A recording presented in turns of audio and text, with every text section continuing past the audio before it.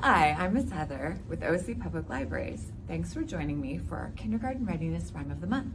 This month we're doing Here Comes the Choo Choo Train.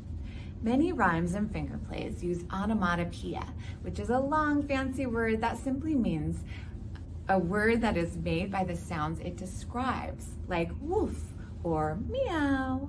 Young children use onomatopoeia all the time. A baby may say moo instead of cow. Utilize this as a building block for vocabulary development.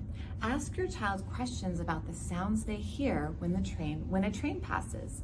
Responding with choo choo is the bridge to language fluency. So let's do our rhyme. Here comes the choo choo train. And this one has motion, so you're gonna pump your arms like a choo choo train. We'll do it a couple of times. Here comes the choo choo train chugging down the track. Now it's going forward, now it's going back. Now the bell is ringing, ding-a-ling.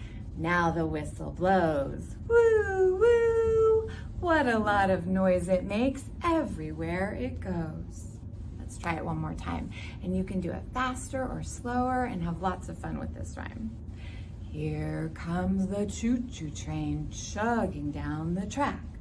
Now it's going forward, now it's going back. Hear the bell ringing, ding-a-ling. Hear the whistle blow, woo, woo. What a lot of noise it makes everywhere it goes. And that's our Kindergarten Readiness Rhyme of the Month. Thank you for joining me. Again, I'm Heather at OC Public Libraries. Tune in next month for our next Rhyme of the Month.